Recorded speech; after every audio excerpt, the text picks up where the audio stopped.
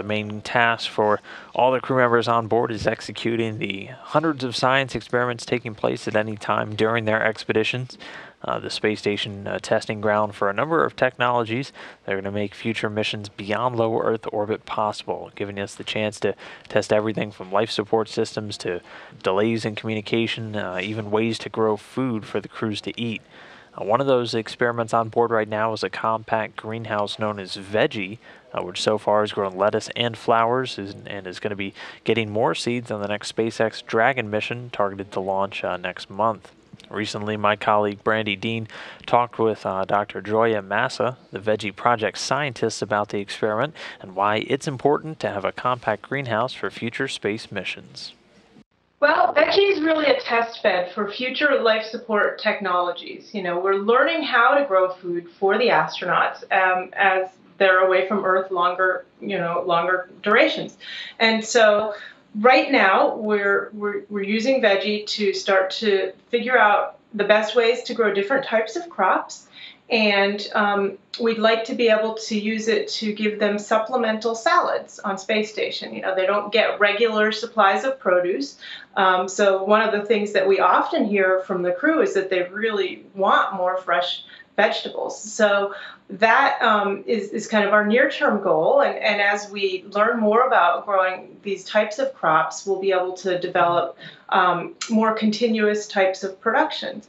The other big aspect, I think, for nutrition, for crew health, a lot of the foods may not store well for really long durations, or there might be some nutrients that the packaged diet's a little low in. So having this additional fresh, available nutrition for them could be really important as they're gone longer from Earth. And I think also the psychological benefit of having something green and growing when they're living and working in an extreme environment can be very important. So we're using this, it's a very small system for now, but we're using it as a test bed to develop larger systems as we develop our plans for the journey to Mars.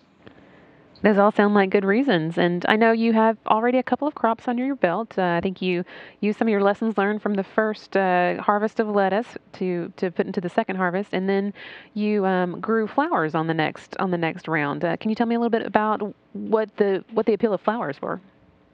Well, so we selected the zinnia flowers as a test crop, and we actually weren't sure when we would get the approval for the crew to eat the lettuce, and we didn't quite know when we were planning all this, at what order would they be able to, grow the second batch of lettuce right away. We didn't want them to do that if we hadn't gotten the data back from the first set, so we could get the food safety analysis performed to have the crew able to eat them. So instead, we sent flowers that weren't really something that they'd like to eat, but that were something that will give us a lot of information and something we hoped that they would enjoy to grow. And they actually seemed to enjoy them. We also wanted to test a longer duration crop in Veggie. And so the flowers actually take twice as long or more than lettuce. We ended up growing this set of flowers for 90 days up there. Wow. So this was a long duration test, and it gave us a lot of information about long duration crops. And flowering is really important for fruiting crops such as tomato, which we hope to grow in the next couple of years, because you have to have flowers before you can produce fruit. And so flowering is a little harder in plants.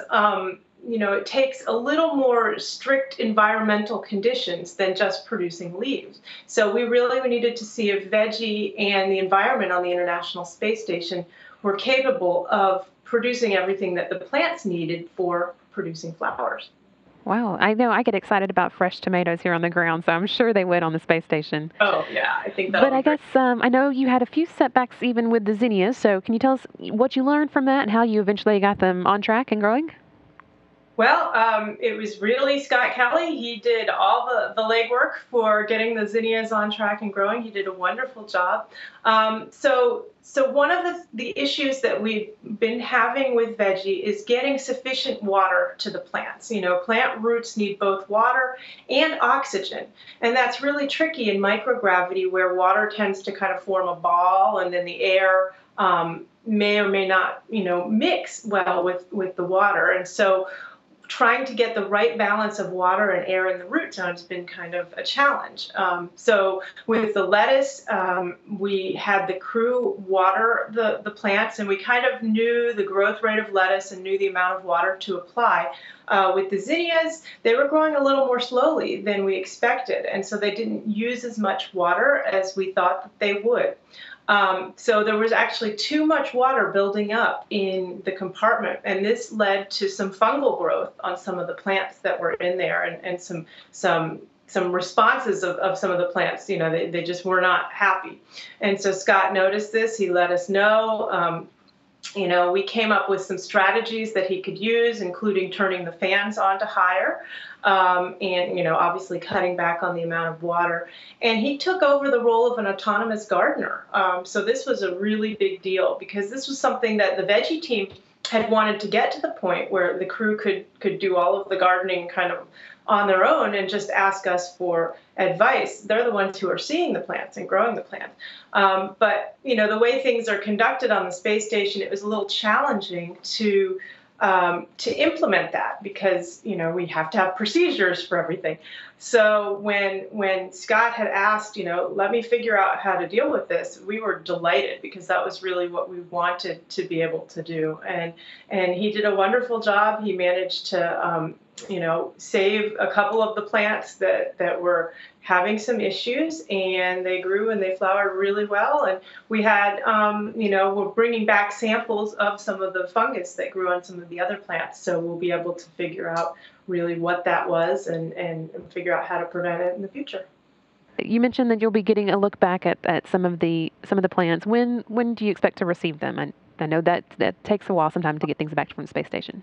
So the second set of lettuce that they grew, they ate some of it, but they also saved some of that for science. And we had swabs as well to look at microbiology and some plant pillow samples.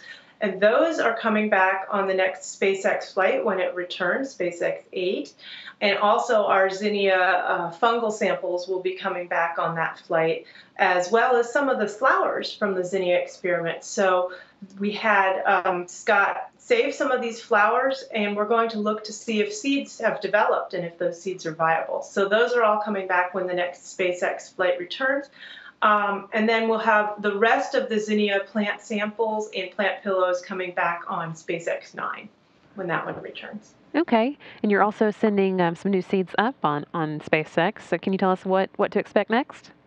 Yes, so we're really excited.